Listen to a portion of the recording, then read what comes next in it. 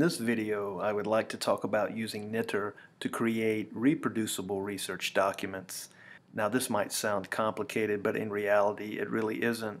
This approach allows us to embed R code, the output from any R code, as well as any text write-up, all into a single document.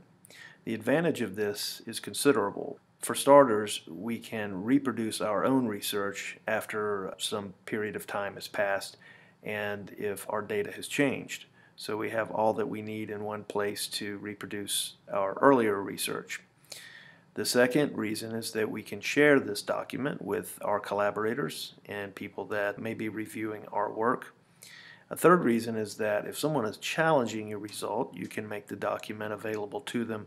That way they can convince themselves that what you've done is correct. So RStudio makes this easy.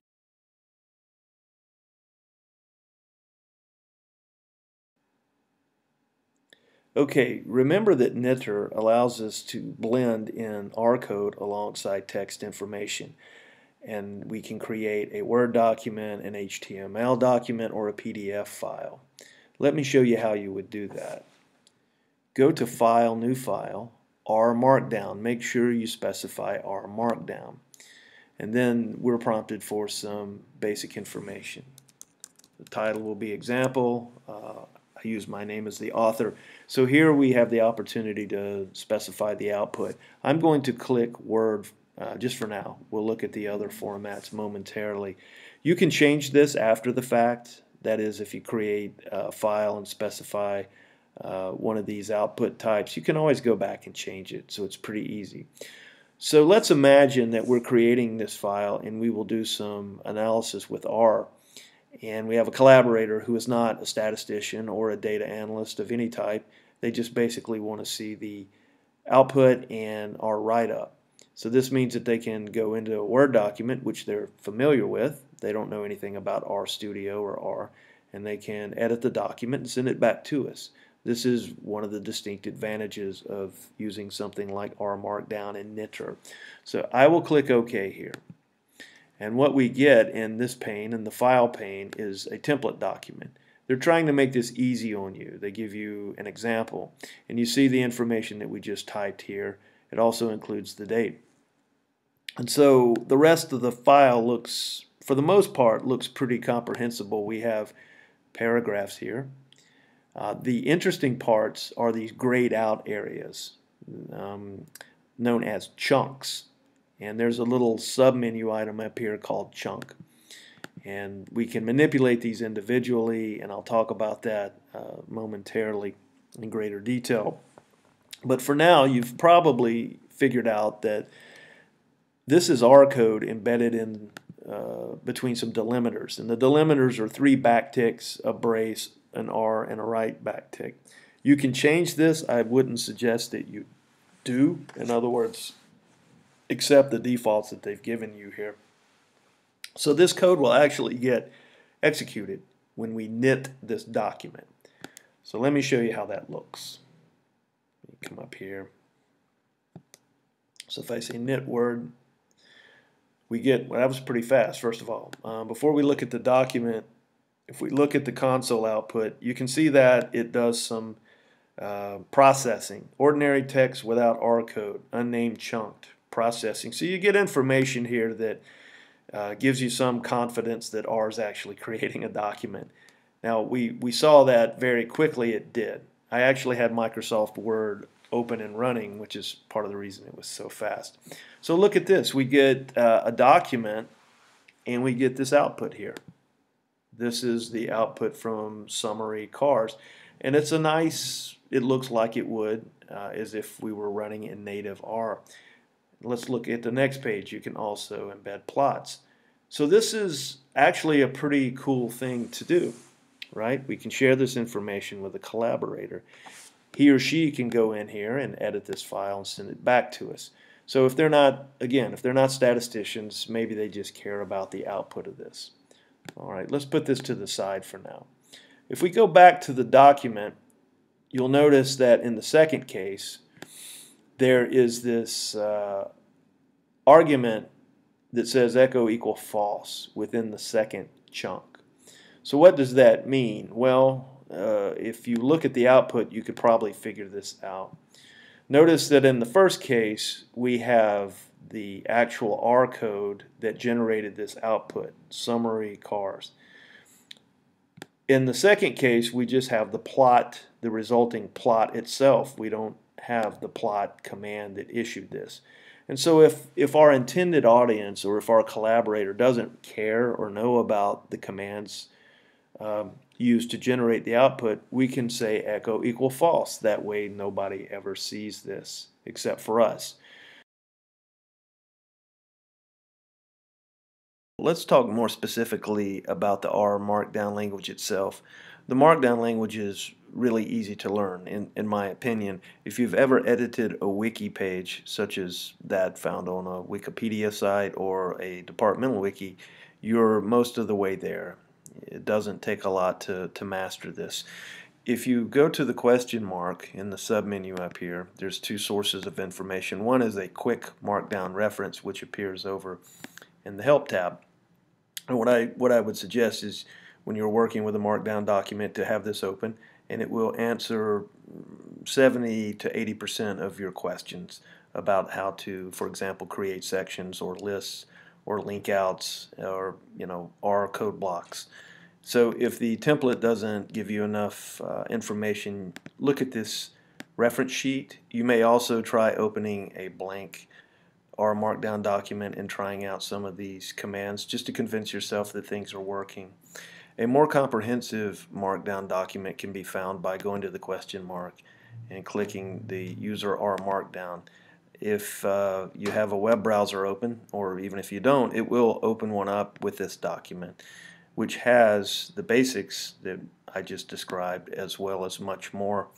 If you look towards the bottom of the page, there are more sophisticated and in-depth references for how to do things within Markdown. So let me give you a couple of examples, a couple of things that I think are cool. If we go down to the bottom of this document, we can do things like create equations. So if you've ever used LaTeX before, you know that there is a mini language to create equations containing mathematical symbols such as sigmas or integrals and things like that, which is where LaTeX really shines. But we can do this within our Markdown also. So here's a couple of sentences. We can also create inline equations, and I just code up the formula for the arithmetic mean. Now look at the Markdown reference on the website that I just showed you to get more information on how to do this. So if I run this, if I knit this to, let's Word, I create a Word document, and we look towards the bottom, what you'll see, let me make this bigger so you can see the results. You'll see that it actually coded up the formula for the mean. So that's pretty cool. I can create this inline equations at will. Another thing that I like is that we could make reference to a data frame. Let's say that we have a data frame. In this case, I want to load up the ggplot2 library, and there's a data frame called MPG, and I want to summarize the mean MPG for city miles versus highway. And one thing that I could do is this. I create a chunk, and I don't echo these commands because the end user doesn't really need to see this. All they're interested in is the summary information. So I've loaded that here, and I say with respect to the data frame MPG, the average city MPG is, and then I have a single backtick, R space, and then an actual R function where I take the mean of the city miles, and I also do the same for the highway miles. Okay, so the advantage of this approach is that if this data frame changes in any way, I don't have to go in and plug in new numbers. This inline coding will regenerate new numbers. So let's knit this. And if we look at the Word document, resulting Word document,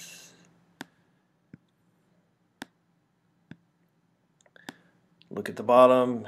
So it's plugged in just as as we expect. Now I can actually go in there and round this. Notice it says 16.859. Since this is R, I could go back in here and force this to be rounded. This is the cool thing, right? This is just an R function. So I reknit this, and notice that it's now rounded to 16.86. So hopefully I've done a good job of proving to you that this inline coding is actually a pretty cool thing.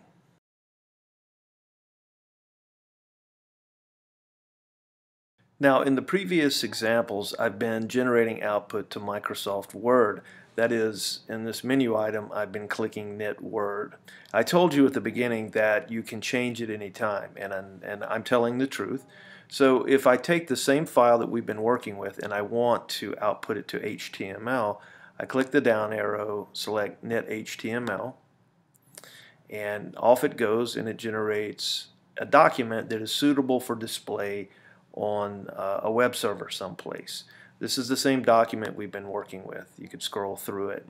Now they provide a service. If you see this publish button here, if you click publish, RPubs is a free service to RStudio users.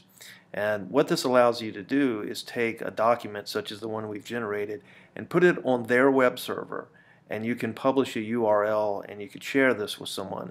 So if you want to generate some quick and dirty results or even some advanced results and you wanted to get feedback from a collaborator, you could publish it on RPubs, send them the URL, and they could check it out.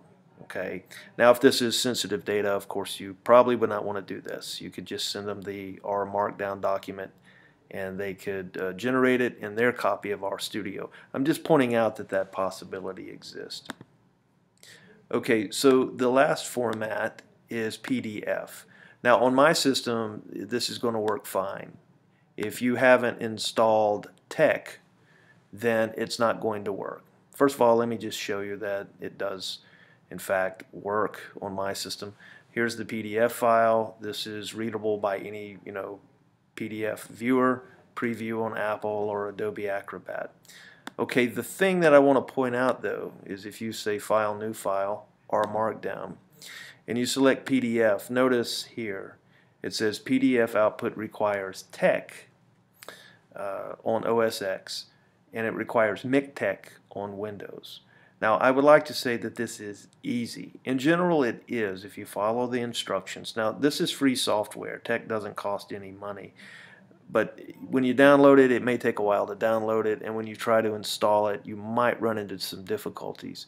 So I've placed links in the notes section, that you can follow and hopefully get some help. So yes, PDF is possible, but you have to download a pretty big package to get all of this to work.